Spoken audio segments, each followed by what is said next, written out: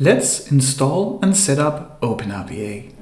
You will need to head to openrpa.dk in your browser, that is openrpa.dk. Then we'll click the Get Started icon over here, which will take us to OpenRPA's Git. Scroll a little bit down, and here we can download the latest release under Download and Try It Out here. Click this one, and we will download the setup files for OpenRPA. While we are downloading, don't forget to subscribe to this channel to get all the new videos about RPA and OpenRPA. After we have downloaded the installer, we can now click and open it. Here we will have a warning that's nothing, so we'll click More Info, Run Anyway. Now the installer will run here. We'll just choose the default settings. We will install for all users of this machine. Fine. Here you can see all the integrations. Some of them will be installed when we need them, and some of them will be installed right now. We'll just choose the default and the default location. Change it if you want here with the browse. Then click Next. Now we will click Install. Windows might ask you if you have permission for it. Just click Yes, and we'll start installing it. We click Finish and we are done with the installer. Having installed OpenRPA, we can now start it up. Let me minimize this browser.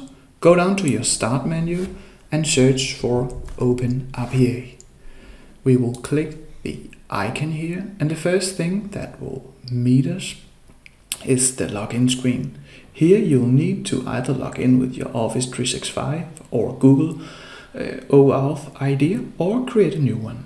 It's really easy to create a new one. You'll just type in your email. I will type in mine,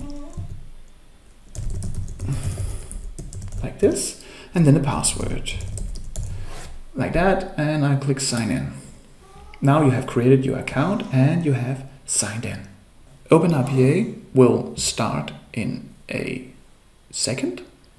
A short break and service announcement. This little lovely feller is my newborn son, and he will be joining me at my office sessions, meaning that there will be a little bit of baby giggling in my videos for the next period. Now you're warned. Let's get back to the tutorial.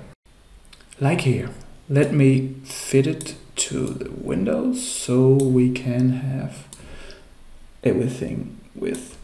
So here we will have the Getting Started tab. The Getting Started tab that will present some useful shortcuts, and it will have Alan's videos. That's the genius behind this magnificent product, Alan Zimmerman. He made some videos. I can recommend those. I can recommend Anders' videos too, not because he's a genius, but because he's me. I made a few OpenRPA videos as well. But we will not use this Getting Started tab. So let me close it. What we'll do here is that we can see that we have projects here. A project can consist of many workflows, and let's create a new project. So click the New Project. I will just call this Anders Project. Call yours whatever you want. Then we'll click OK, and OpenRPA will automatically create a new workflow. We can go back to this open project here, and we can see that we have our new workflow here. We can choose to rename it. However, let's just stick to the new workflow for now. That's fine. We will use Toolbox and Properties a lot. Toolbox is here to the left. That's a lot of activities that we'll use. And the Properties is to the right. That is some properties to our activities. Here we'll have our main sequence. That's how we will perform the activities. It will be from the top and down. It's really easy and intuitive. However, say that we won't have our Toolbox and Properties here. It will look like this. Then we're in a mess because we will use Toolbox and Properties a lot. So what you do here is that you'll, to the left, click Toolbox and then pin it. Equally so with Properties, pin it like this. Now we can create a simple workflow that will open up a browser and do a Google search. First, we will open up a browser. So inside the toolbox in the search field over here, search for OpenURL.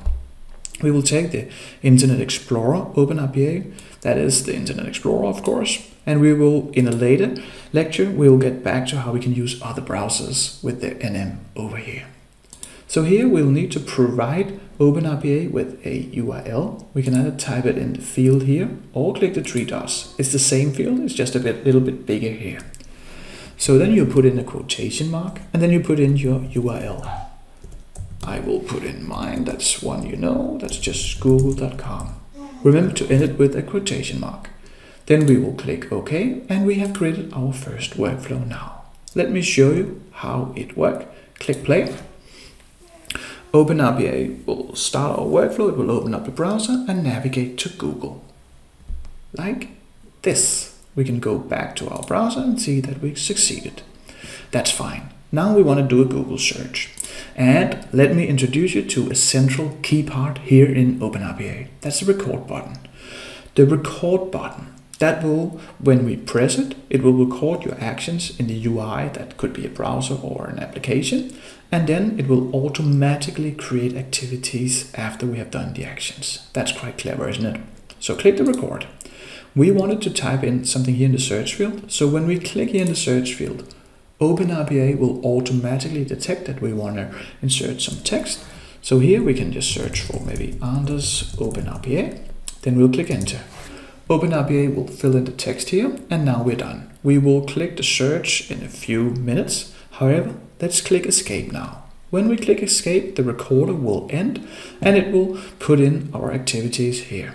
However, it is a bit of a mess in the description, so we will choose to click it and make a better description. What will we do now here? We will just say type, then we will say Anders OpenRPA. So here we will type in our search. We can close down our browser and verify that it works. So click play again. Like this. We will open up the browser and you can see that we type in Anders OpenRPA. Or we can see it now. Now we just need to click the Google search. So we will use the recorder once more. Click the record and simply just press the button here. After pressing the button, we can click escape and we can see here that we have created the click activity. Let's rename that as well. So we can just say click and maybe just search like this. We will close down our browser once more and click play. Now we will do our actual search and you can see that it's very easy to create workflows here in OpenRPA. We will go back to our Internet Explorer and we can see that we indeed have made our Google search. If you enjoyed this video, you can take the next lecture in this sequence of tutorials. That's the one video to the left, or you can click the video to the right. That's a demo and interview with OpenRPA founder Alan Zimmerman.